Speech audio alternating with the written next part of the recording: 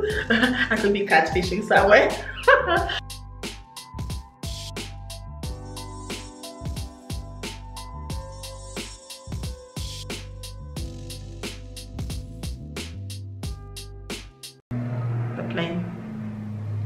The plane again.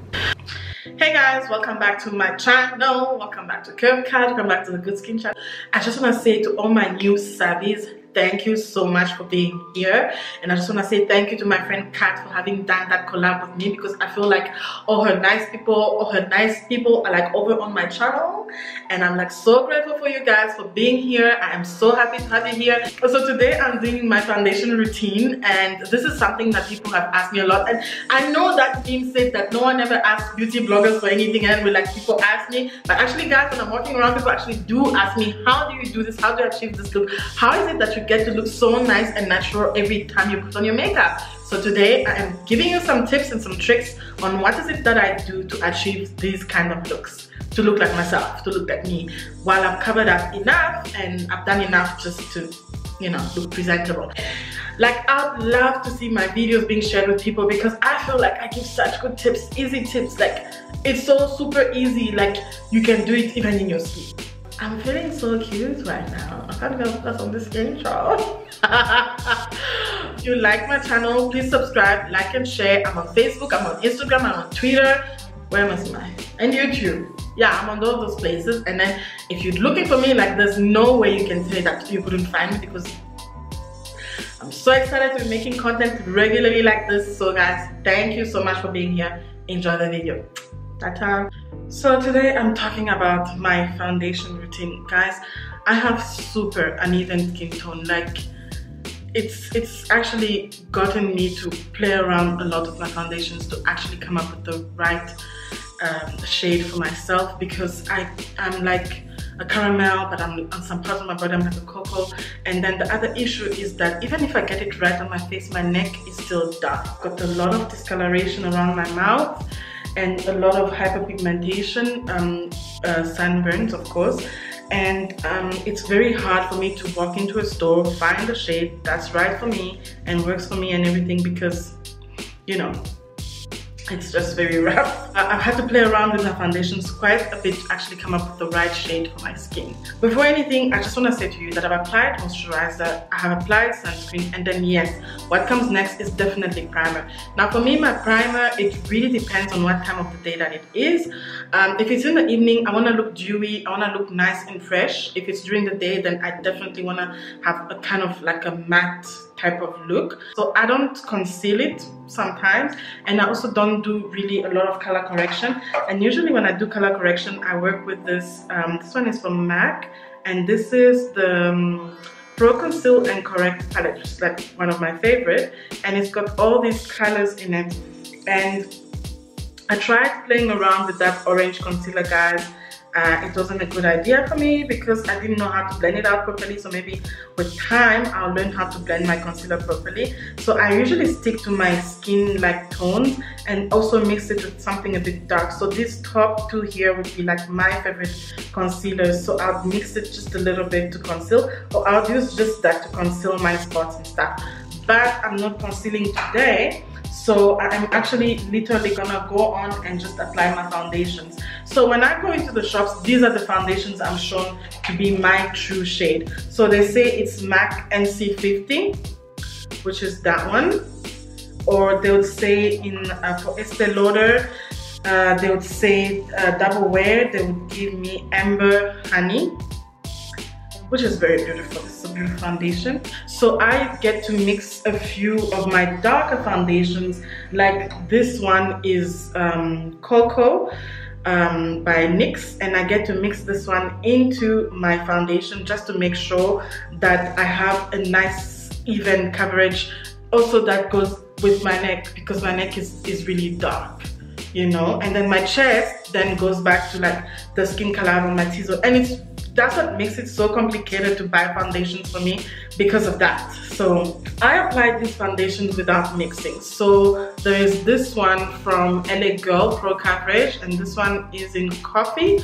So usually when I apply the coffee, I don't have to mix. And then this is True Color by Black Opal, which can give me also issues with color. And then I also get to mix it sometimes with my darker foundations. And then my true perfect foundation is actually from L'Oreal, and this one is Infallible 24-hour matte. I'm actually holding it the other way. 24-hour matte, and this one, the color is Cappuccino. So the Cappuccino from L'Oreal is my perfect match. And then the coverage is high and the texture is medium, so skin-like finish. And I like this. This is like my favorite. No matter where I go, I'm gonna put on this foundation. I'm still to try the Fenty Beauty foundations to see if my girl Riri did come up with my shade. Guys, I'm sorry, but sometimes you see me just put my eyes up there because I want to look, okay? Just wanna see myself. Guys, if you've been following me for a long time on YouTube, you know this brush was broken and you've been telling me just glue it, just glue it. Yes, I finally glued it. This is from Switch Beauty and it's the Total Buffer. Guys, I don't feel like I've got any foundation brush that applies my foundation like this brush. Like, I love it. I love the bristles. I love everything about this brush. My foundation glides on very well. It's nice to hold. Like, I just love this brush. I also have my beauty blenders. So this one is from Real Techniques. So what I do is, if I want like a very nice dewy type of makeup, then I go and make this damp. But if I want like a matte makeup, then this stays nice and dry. So I'm gonna go ahead and prime with this Baby Skin by Maybelline. This one is an instant pore eraser because I've got pores the size of Iceland. Apply some of this, and I like that instant eraser effect. So nice, it feels good when it glides onto skin. So I'm gonna apply that. I'm applying it everywhere because there's gonna be foundation like everywhere. Okay. Guys, have you ever noticed that when you do your makeup very fast, like you're in a rush, it always comes out more cute than when you have time to actually do the makeup? I don't know why that is. I'm gonna take my MAC NC50. I'm gonna apply this on my hyperpigmentation, right? You can see that's the kind of coverage I get. It looks so different in the camera and so different in the mirror. And then I'm gonna take something darker, like my Infallible by L'Oreal, and then I'm gonna apply it right here. Can you see that this coverage is more me than this coverage? Because this for me looks too light. It looks like highlight, like concealer to highlight, than this. So this for me makes much more sense than this. And like sometimes if I apply the NC50 on its own on my face, it looks like I have a mask on literally, and I just don't like that look. I absolutely don't. I basically bought this Cocoa by NYX to basically just darken my foundation. So I'm gonna mix this one by MAC, the NC50, and I'm gonna mix this to make my actual skin color. Even though I've got all these hyperpigmentation issues, I really honestly don't go crazy with my concealers and covering up, because you know I don't believe in perfection, and sometimes I want my molds and my imperfection to come through, and that's what actually makes you guys think that this is actually my skin, you know, because I do that. So that's the difference in color between the two foundations. And then I'm just gonna mix that up and make that color, which is basically my color, and then I'm just gonna put that all over my face, down here, because that's where I have most of my spots. And then I'm gonna take my foundation brush and then I'm just gonna work the skin. So you see, I don't want to cover up all my moles and like hide them. No. They are part of my skin and I want them to be there. So that's the kind of coverage I like.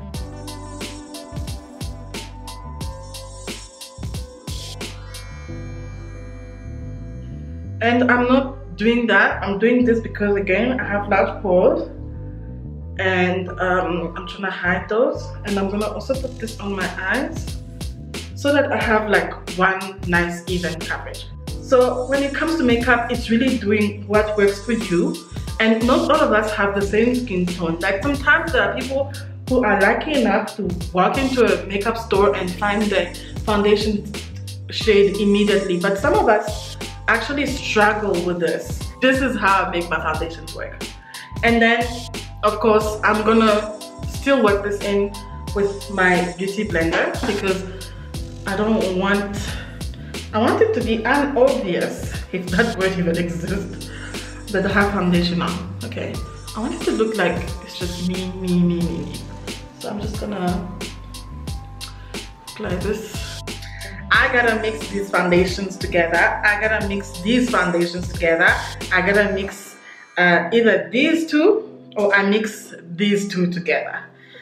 It's like the dark, like it's for me, even if I don't want like a very matte type of foundation look, I can mix a dewy one and a matte one because I know that my skin, the way it's set up, the oiliness that it's set up with, I cannot just be walking around with foundation that's not matte. Another foundation that I like is this mousse foundation by this is Essence, and I took it, this color is matte caramel, and I like it because it does have like a almost like my skin color finish, but I still kind of mix it sometimes when I want to. And what I like about this one is that it's very soft. It's a very soft foundation. Sometimes it doesn't even feel like it's there on my skin, and that's what I like about it. And I like to use this in the evenings for that dewy type of look with my dewy type of primer. This is how I do foundation, guys, for everybody that wanted to know. So what's my next step after this? I think maybe I should just complete the look so that you guys can see. I'm gonna use Pro Conceal by Any Girl, the parts of my face that I want to bring attention to, and then I'm just gonna go ahead and do that.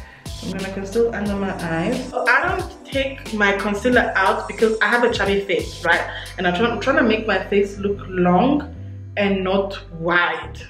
Do you get what I mean? So I do triangles underneath my eyes. I also kind of do a little bit of here. My nose here, it's really flat, so I don't put anything there. I avoid there, and then I just do here. And then this as well, because I'm gonna contour underneath my chin, and underneath my chin is like, you know, I'm chubby. It's underneath my chin. So I'm gonna put this like this. I think I'm gonna wet my beauty blender for this because I want this to blend out nice. I'm not blending it out, I'm blending it down. And because it's wet, it's sitting very nicely into my skin. So it's like melting butter into butter. And then when I do not have those harsh lines, I just take my foundation brush and just brush through again. Just not to make it also obvious. We don't like obvious makeup, remember? We don't like very obvious makeup. And then to finish this all off and like seal everything so that I can be like, I am going to set my face with the Super Stay 24 by Maybelline. And this is matte. And this is my foundation routine. This is how I get to look the way that I look out there, and you're like, oh my gosh, is that your skin? I'm fooling all of you guys. I'm fooling you, and you think that it's my skin. Well, it's just my foundation. Guys, this is it for my foundation routine. If you liked this video, please give it a thumbs up. If you like my channel, please subscribe, like and share. I'm on Facebook, I'm on Instagram, I'm on Twitter. Where am I? So this is what my foundation looks like without all the lights, because sometimes I feel like the lights can kind of give like a false finish.